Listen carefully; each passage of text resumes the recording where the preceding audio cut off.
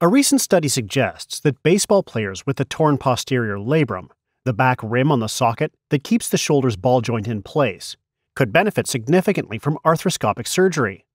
Among 32 young athletes with this injury, more than 90% returned to play, with 61% returning to their previous performance level.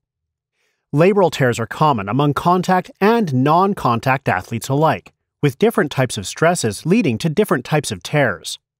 Among football linemen and baseball pitchers, tearing of the posterior labrum is common.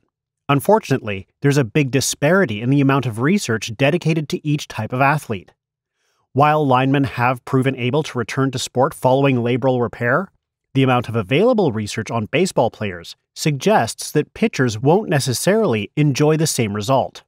To bridge that gap, researchers looked at 32 male baseball players who underwent posterior labral repair after a failed course of non-surgical rehabilitation. 3 main types of tears were observed, with throwing as the dominant cause of injury. Among the patients, 94% were able to return to the field after arthroscopic surgery, with 61% returning to their previous level of play.